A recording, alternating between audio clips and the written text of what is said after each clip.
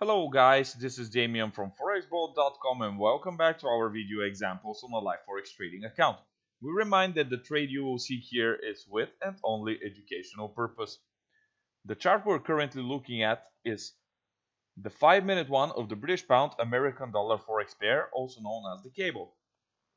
Notice that the price has been following a bullish channel, a bullish trend over here, which has its upper equivalent through the tops.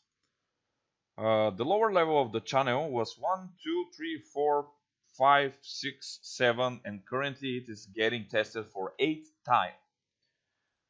Notice that during the last test I skipped to enter the trade, and now I notice the pattern, so I believe this is the right moment to enter the trade, and I'm in a hurry to do so before I miss any price move on the chart. So now I'm in with the British pound American dollar on the assumption that the price will do another run, bullish run to the upper level of the channel. I'll place my stop loss order below the bottom created in the moment of the bounce over here, and at the same time I will place a take profit order somewhere near the upper level of the channel above the current price action, for example here. Then I intend to move my take profit order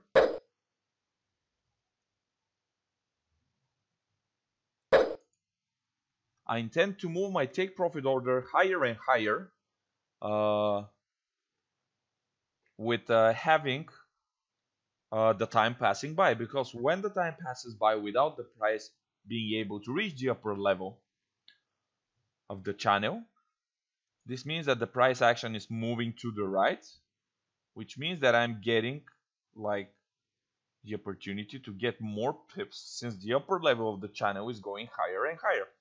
So if the price, for example, reaches like this area over here,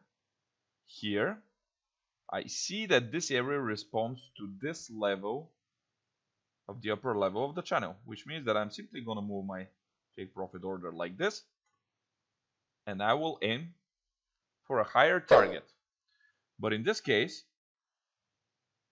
I'm still I'm willing to cover potential price move, rapid price move to the upper level of the channel based on the current location of the price action, meaning that this is a nice location for my take profit order.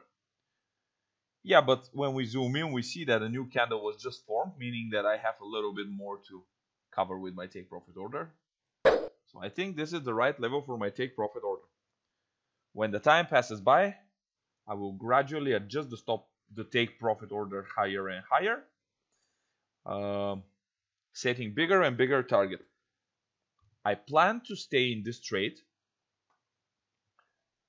until the price reaches my take profit order or until the lower level of the channel is broken in bearish direction, meaning that I will need to see a bearish candle closing below that level.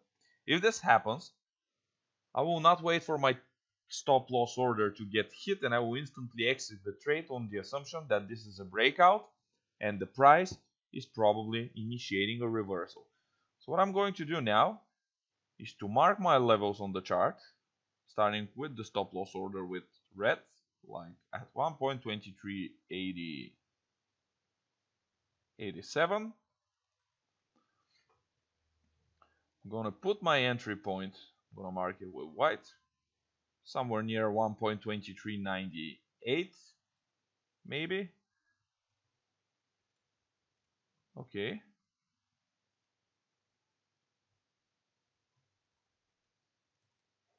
And I'm not going to mark my take profit order because, as I said, I'm going to probably move it upward higher and higher with the time passing by. So now I plan to pause this video and to come back to you later and to see what's going on with this trade. Okay guys, I'm back about 15 minutes later to show you that the price has created an impulse toward my take profit order. However, the take profit order is still untouched because the price managed to increase only to a distance which is like 2 pips away from my take profit order. So since the price has moved to the right sideways, 1 2 3 candle means that I can readjust my take profit order higher, so it will be close to the upper level of the channel because this is the target I'm pursuing. Alright, so now let's pause the video again and let's come back later to see what's going on with the trade. Okay guys, I'm back about 1 hour later to tell you that the price has been hesitating.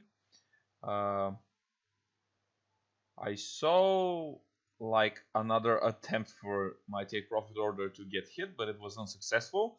So the price moved to the right sideways, meaning that I will readjust my take profit order again in order to be able to mitigate a price run to the upper level of the channel. So this is what I'm doing now. And as you see, the take profit order is now intersecting with the upper level of the channel right above the current price action. Okay guys, I'm back to you about a couple hours later to tell you that the price action did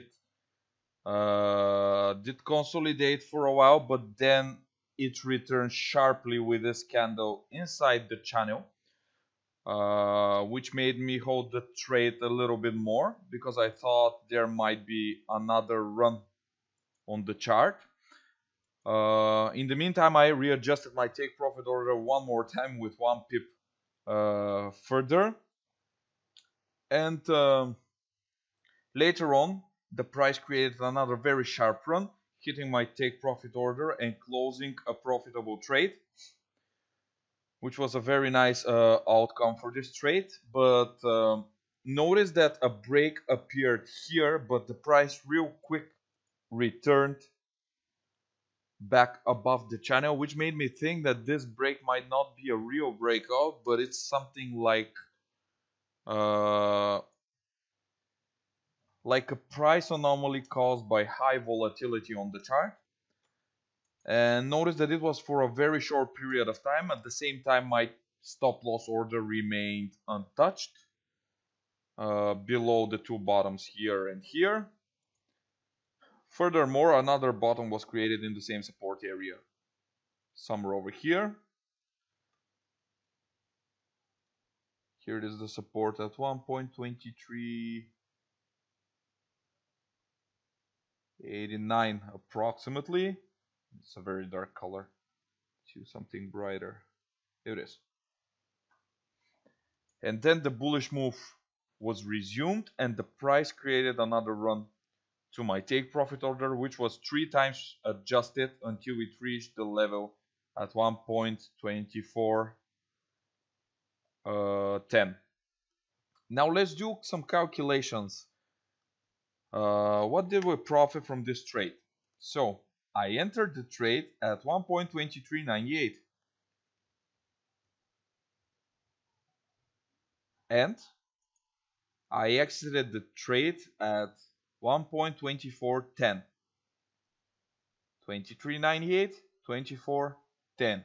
This is a 12 pips difference, which is 0.0012 from the current exchange rate. 12 pips. When we divide 0.0012 by the entry point at 1.2398,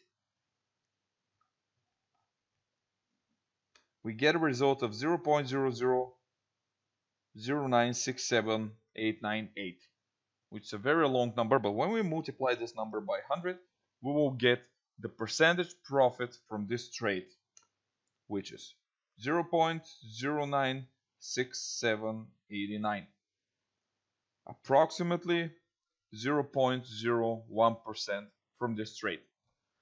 The profit from this trade was not that big, having in mind the time the trade took, because I entered somewhere over here and I exited somewhere over here, which is more than 2.5 hours from this trade.